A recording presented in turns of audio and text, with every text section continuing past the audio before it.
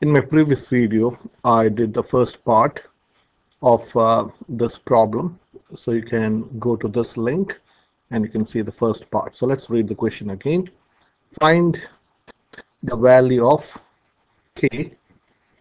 Find the value of k for which the roots of the equation, this is the equation.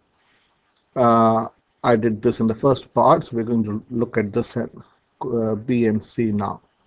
Okay, so find the value of k for this equation such that it has real and distinct roots. So the key word is real and distinct roots.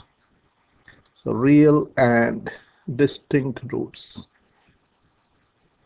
Now, when do you have real and distinct roots? If you have watched my previous video, I talked about the nature of roots. Real and distinct roots imply your determinant, which is b squared minus 4ac, is going to be greater than 0. Okay. So b squared minus 4ac is greater than 0. When it is equal roots, b squared minus 4ac is equal to 0. For distinct and real roots, your determinant has to be greater than 0.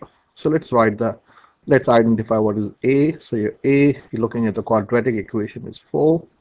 Your b is the coefficient of x, which is minus k minus 2, and your c is 9.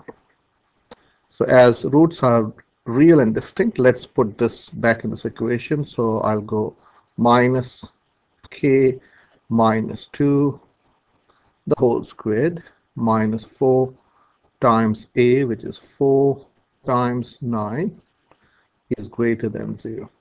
Now this is negative, this is a negative squared, so this will become positive. So this is k minus 2 the whole squared minus 16 times 9 is 144, is greater than 0.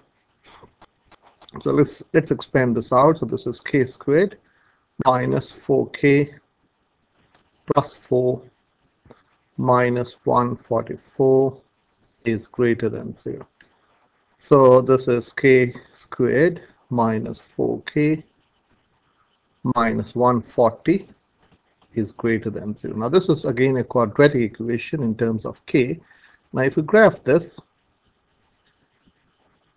from this quadratic equation I can say your y-intercept is going to be negative 140. So this is again not drawn to scale. So yeah, if you watched my previous video, I did this, but yeah, so by looking at this, if you set k equal to 0, this is going to be minus 140. That's how I know your y-intercept is going to be minus 140. Now if you factorize this, this implies the two factors of minus 140, which gives you 4. Negative 4 is k minus 14 times k plus 10 is greater than 0. Okay, so if you set this equal to 0, your x-intercepts are going to be plus 14 and minus 10. So this is minus 10, this is minus 10, and this is 14. So basically you can say when k is minus 10 or k is 14, your parabola, this equation is going to be equal to 0. Okay, so let me write that. So this implies when k is equal to negative 10 or k is equal to 14, this equation k squared minus 4k minus 140 is going to be equal to 0. And that's when you have only one root. When k is, this is what I explained in this video. You can go to this link and see the explanation. Now our focus is, when would this parabola or when would this quadratic equation be greater than 0? So greater than 0 is for this part of the graph. So let me shade this. So we're talking about this part of the graph. So if for this part of the graph, this is when your parabola or the value of your function is going to be greater than 0. So here, just looking at the graph, I can say this implies when k when k is less than negative 10, this is when k is less than negative 10, or k is greater than 14, your k squared minus 4k minus 140 is going to be greater than 0. So if you take any value which is less than minus 10, or for any value of k which is less than minus 10 or greater than 14, this is going to be greater than 0. So let's take an example. So let's take what happens if k is equal to minus 11, and minus 11 is less than minus 10. So let's put this back in this equation. So this is minus 11 squared minus 4 times minus 11 minus 140. What will happen? So this is 121 plus 44 minus 140. So this is how much? 160. 165 minus 140 is greater than 0. So if k is less than minus 10, it's going to be greater than 0. What happens if k is, let me take a different example. So the second example is what happens if k is equal to, it has to be greater than 14. So let's take it's 15. So this will become, this equation will become 15 squared, which is 225, minus 4 times 15, which is 60, minus 140. So 225. So let us use a calculator.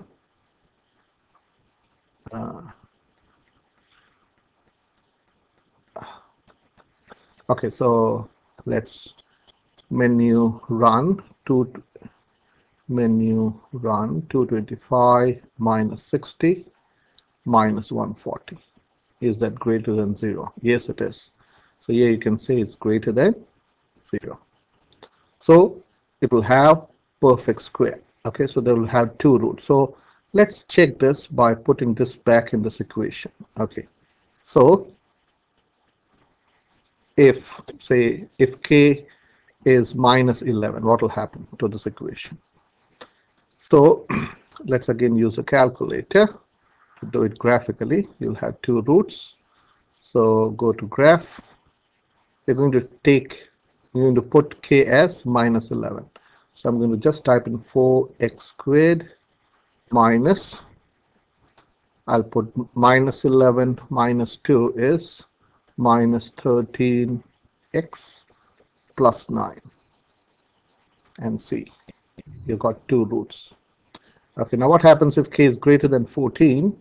That means k has to be, so let's take any value of k which is greater than 14.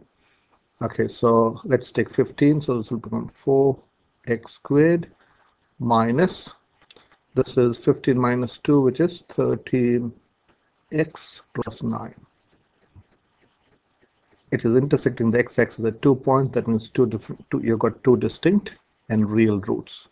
Okay, so what happens if it is any value between minus 11, what was it now? It's between minus 10 and, so let's take, say 0. Let's take 10. If it is 10, which is between minus 10 and 14, will not have 2 distinct roots. So let's exit and delete, and so this is 4x squared minus 10 minus 2, which is 8x plus 9, and see what happens. So you have, let me show you, let me make this standard and see what happens. So here you got, this is a parabola and it's not intersecting the x-axis at any point. So this means there are no real roots. Okay, and finally, for non-real roots, when do you have non-real and complex roots? This means no real roots. This in simple language means no real roots. So you will have no real roots when, so complex, what does it say? Non-real and complex roots.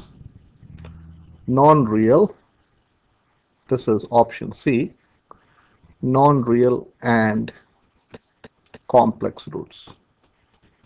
Okay, complex roots.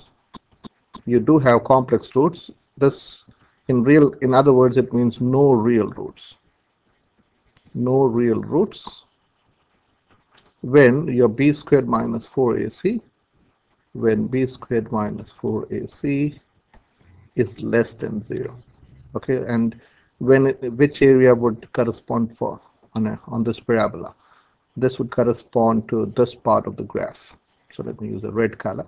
So this part of the graph, if k is between minus 10 and 14, you'll have no real roots. That means this implies k has to be greater than minus 10. K has to be greater than minus 10 and less than 14. If you can experiment this. If you have a graphic calculator, you can do without a graphic calculator, put any value of k between minus 10 and 14 and you will have no real roots. Your parabola would look like this. If you draw a sketch of it, it will be a parabola, something like this, or here, anything. Here it can also be upside down. No, it cannot be upside down because your leading coefficient is 4. Okay, so let's take one more example to illustrate this. So let's take a value between minus 10 and 14. So let's take 13. Okay, so this is, let me delete it. So it is 4x squared minus 13 minus 2. 13 minus 2. Okay, hold on. Let me see the equation. So k minus 2. So we're taking k as 13. So 13 minus 2 is 11x plus 9. Here you got a parabola which is not having any real roots. This parabola is not intersecting the x-axis at any point, and that's what it means not to have real roots or complex roots. When you learn complex numbers, this does have roots which are complex numbers.